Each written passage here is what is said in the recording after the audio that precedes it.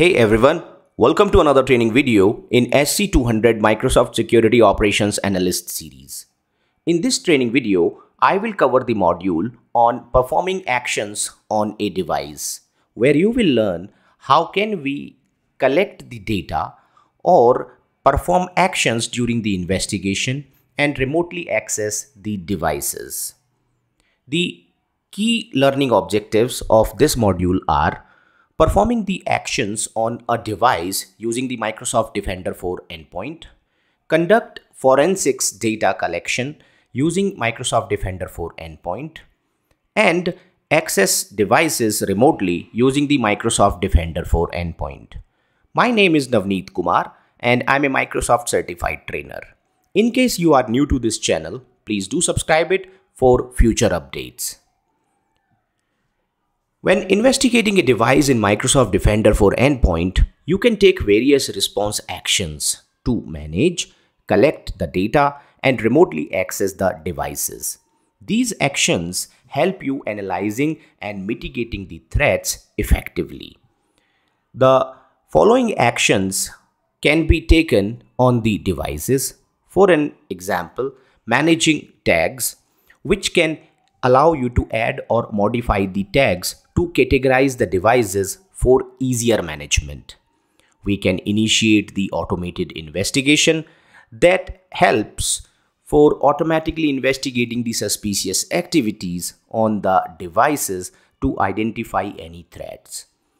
We can initiate live response sessions that allows you to remotely connect to the devices for real-time troubleshooting and the investigation.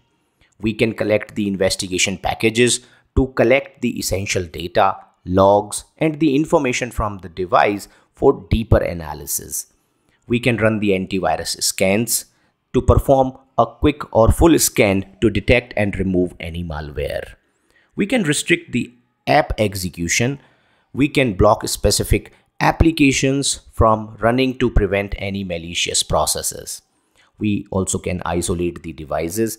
We can disconnect these devices from the network to prevent further spread of the threat. We can contain the device that limit the device's ability to interact with other systems. We can reduce the risk of the lateral movement by the attackers by doing this. We can consult a threat expert. We can request the expert advice from Microsoft Security for advanced threat analysis. The Aon Center is the central place to view and manage the ongoing investigations, alerts, and response actions. Well, these actions allow the security teams to investigate, respond to, and remediate the threats across the devices in an efficient and controlled manner. Talking about collection of the investigation package from the devices, we need to collect additional information like the logs that we can do with the help of collection of the investigation packages. When the investigation or the response to the threats in Microsoft Defender for Endpoint, you can collect the investigation package from the devices. The package can include the critical data, as I mentioned, the logs, and then help analyze the incident. The collected information not only include the logs or not only limited to the logs.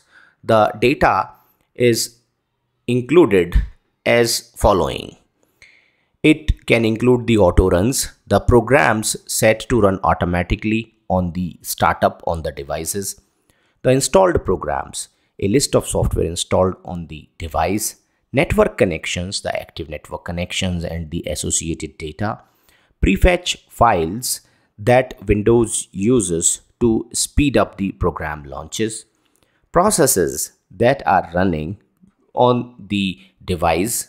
We can collect these processes with their details, scheduled tasks that are set to run at a specific interval, security event logs, the logs that are captured by the devices for security related events on it.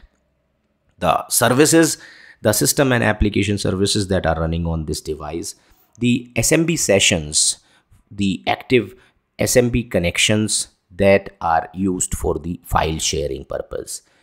System information, the general device details like the operating system version or the hardware configuration of the device. Temp directories, the temporary files that might contain the valuable forensic evidences.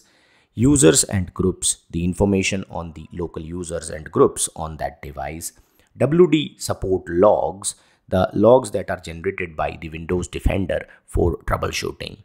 This package, or I must say investigation package, helps the security teams to thoroughly investigate the potential threats and collect the necessary data to respond efficiently. We also can initiate the live response session in Microsoft Defender for Endpoint. This provides the security operations teams with the instantaneous remote access to the device using the remote cell connection. This enables the real-time analysis and actions during the investigation and the response. If I talk about some of the basic or advanced commands that we can use in the live response, these are like connections, where we can view the active network connections on the device, file info to collect the detailed information about the specific file, for an instance its hash, size, or the attributes of it.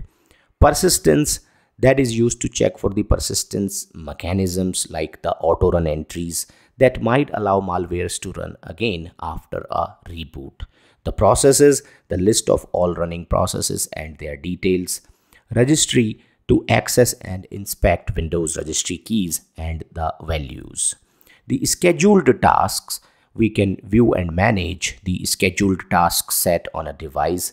Services, that lists the services running on the device, including the system and the application services.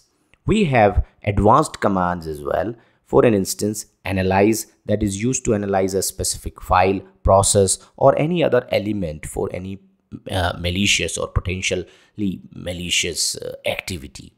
We can get file, to retrieve a file from the device for further analysis.